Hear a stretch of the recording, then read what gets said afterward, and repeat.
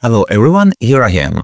I'm thrilled to present the new release of Glare, which will be available for free to all existing Glare users and to new users who wish to purchase it. We have completely rebuilt the engine using geometry nodes and essentially started from scratch because I wanted to create a more modern product compared to what we currently have on the market, which was a bit outdated. Now, I hope to remember who to thank for this fantastic scene I'm using. I hope to do so in the video description. I'll activate the effects, which are already active, and show you how the new Glare works. For those who are already familiar with it, it's quite similar, although I have made some improvements. I hope so. From here, you can activate the effects, which are already active. I've deactivated them individually because now you can choose to activate each effect separately. This first value determines how present this type of effect is. This second value decides where to cut in relation to the source producing the glow at the moment. Right now, we have a very narrow range of action because there is very little light in this scene. If the scene were brighter, we would have a wider range. Unfortunately, this is something I can't create adaptively, so here, effectively, everything we want happens within the first few values. Remember, by holding down the Shift key, you can fine-tune and adjust the values more precisely. If you can see, for instance, if I increase the value to the right, it reduces the area producing the glow. I'm happy with this setting. Here we have the glow scale, which determines how much the glow blurs. Currently, this glow is taking on the color of the source from which it is produced. We can choose to force a different color. I don't want to do it here because I like this yellowish color that the glow produces. Next, we have the streak effect. The streak effect consists of those horizontal rays produced on the camera sensor by imperfections on the surfaces covering the lens. We here also have the option to adjust the intensity and decide the cutoff, which determines where the effect is cut. As you can see, the cutoff reacts very quickly and becomes null. We can also adjust the width of the emitted ray. See how it narrows down to become very horizontal, resembling more of the glow. Conversely, we can widen it. Additionally, we can adjust the height, which blurs the effects that would otherwise be very detailed. As you can see, there is a lot of detail here. If we adjust the height a bit, we remove this pixel level detail, which looks a bit fake, resulting in a more realistic effect. It's important to note a significant new feature in the latest version of Blender. Finally, they have introduced the real-time compositor, which can be activated here on the camera or always, in my case.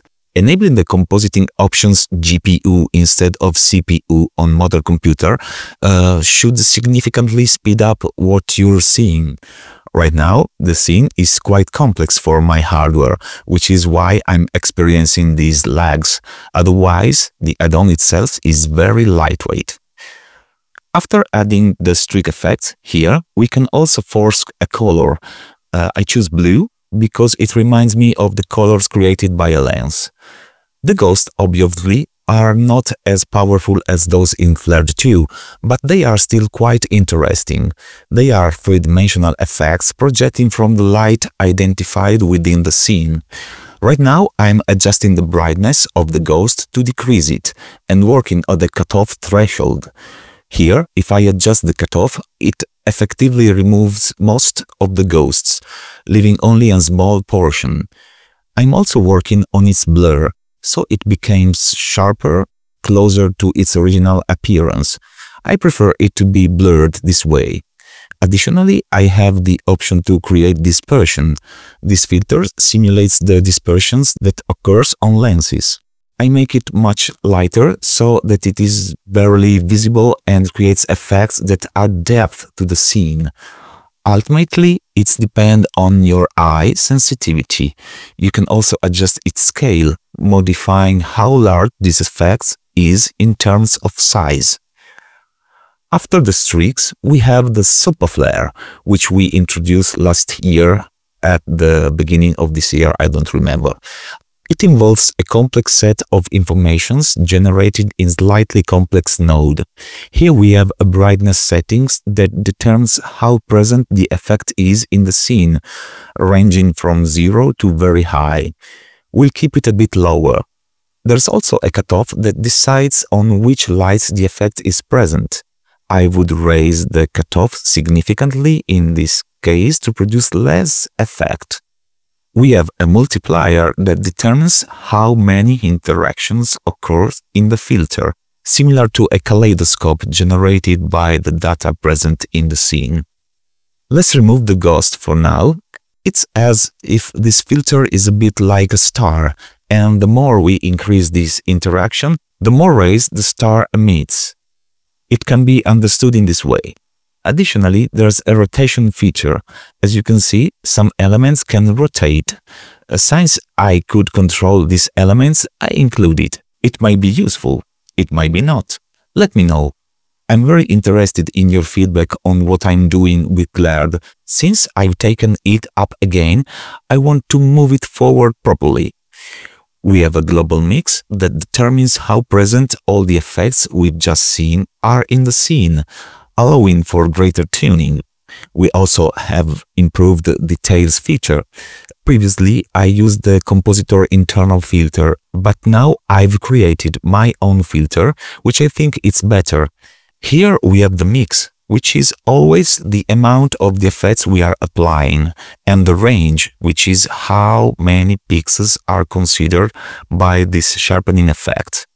Additionally, there's a factor, another type of adjustment I wanted to include, which seems similar to the range, but it isn't, because it's actually a different factor from the mix. Try it out. Due to the video compression, what I'm doing may not be visible right now. Let me know how it goes. We also have a lens dirt effect. Here we can adjust the brightness of the dirt. Right now it seems not existent, but we have a very high cutoff. If I lower the cutoff, the dirt suddenly appears.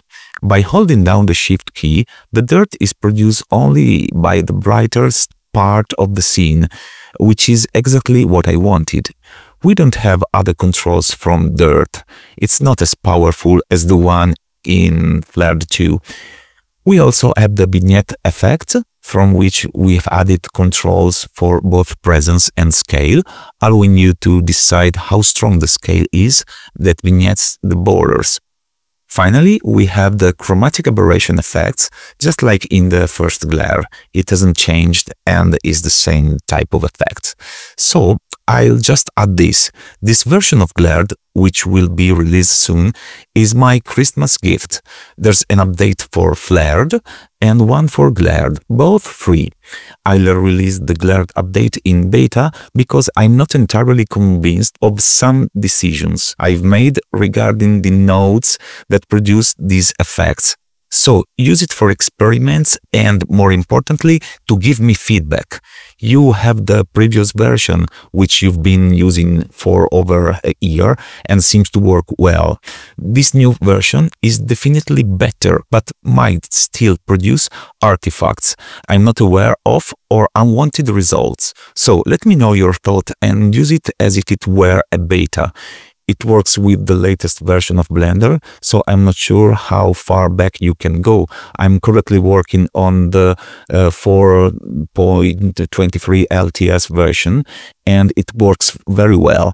As you can see, if you want to use it combined with Flared 2, and you can add chromatic aberration to the lights, something you can't do with Flared 2 alone, which is something I'd like to achieve eventually.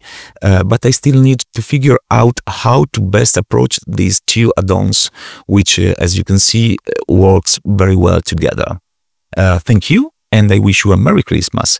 If it hasn't passed already, because I'm not sure if this video will be released in time, we will see each other in 2025. Bye!